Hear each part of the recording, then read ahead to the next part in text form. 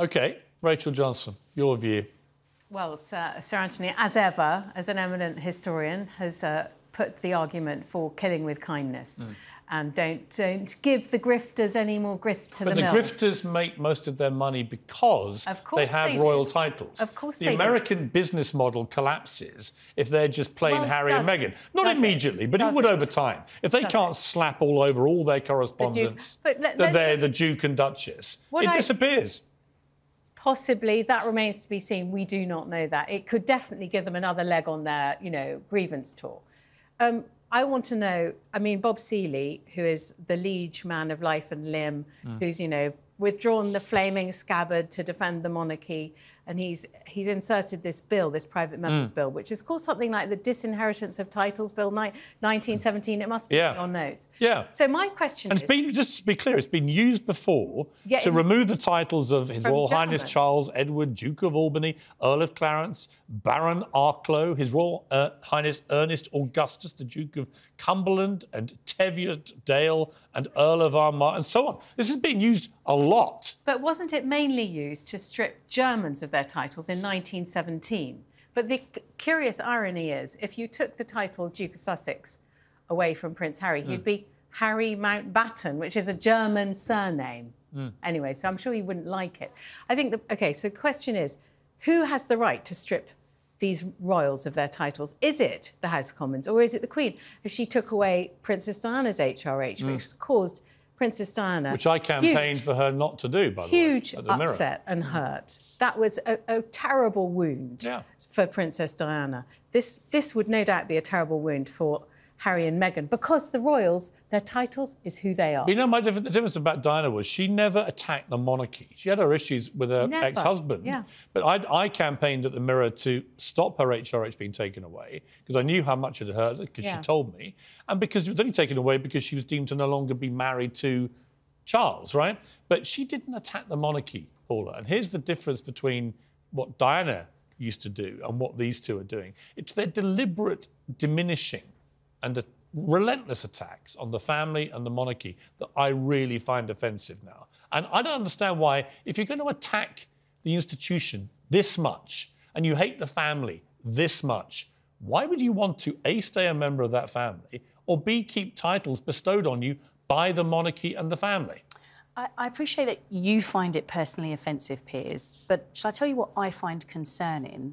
That in this discussion about racism, we know that the institution has issues. We know that in 2021, we were supposed to see the appointment of a diversity czar, and I'm still waiting for that appointment. What is a diversity czar? Well, we can discuss that another day. Let me finish. Ludicrous title, well, isn't Piers, it? this is important. This is important. The royal family employ a lot more non-white people you don't want to hear it, Piers, hang on. do you? It's a fact that they employ a lot more non-white people than they used to. Right? It's also a fact they remain exclusively white, other than the Meghan Markle part of it, because they were a white family. Piers, don't shut me down on this point, because this is important for us to discuss. You're distracting away from the alleged racism in this story. Trevor Phillips, who ran the big... Do you see what's happening here? No, I'm asking you a question about this particular topic. I haven't finished answering your first question. You're talking about other things. I'm not talking about other things. I'm talking about exactly what you're referencing, the allegation of racism, and why it's important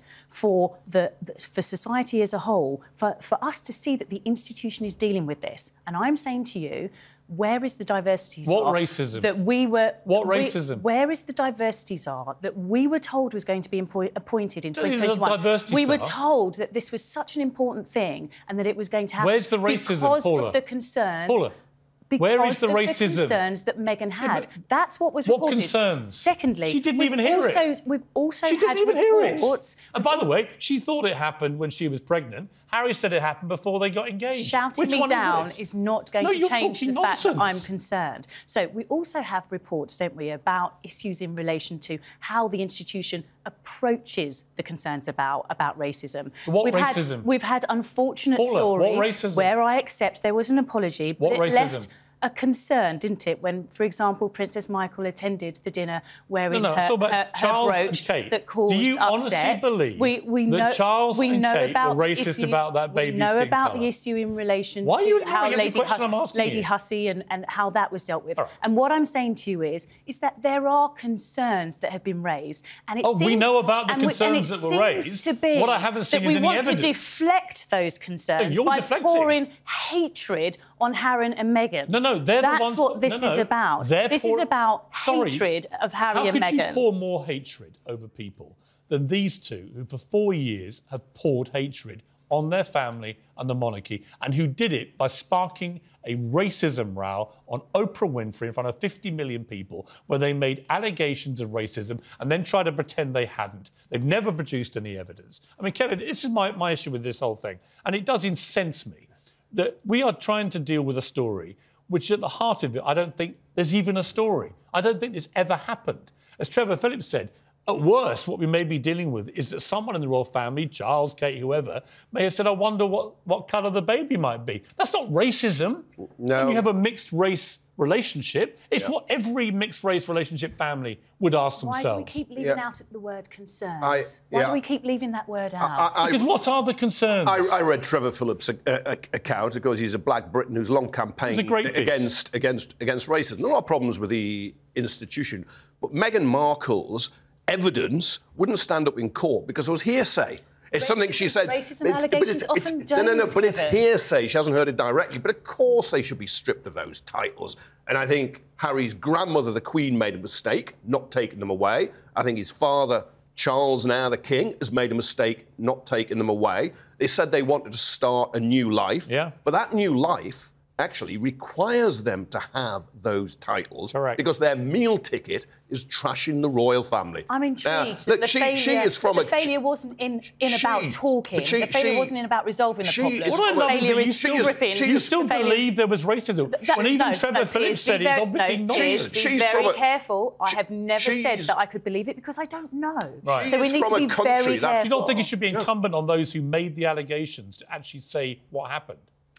Why are they silent in the last week? I think what's intriguing is that you have asked them to be silent for so long and now you are demanding that they speak.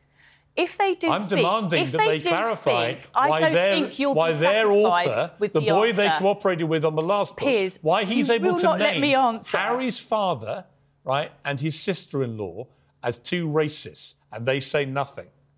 They say nothing. Do you think that if you continue to shout me down... I think you've got to answer some questions, Paula. At some stage, you allowed me to. You literally are behaving like a politician. If you allowed me to. If you allowed me to.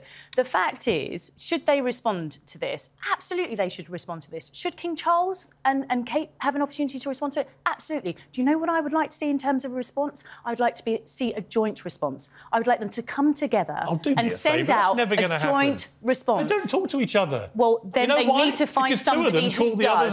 Then they need to find somebody who does, because this isn't unusual, Piers. The fact that this is a fallout in a family is not unusual. Meghan Markle, yes, racial.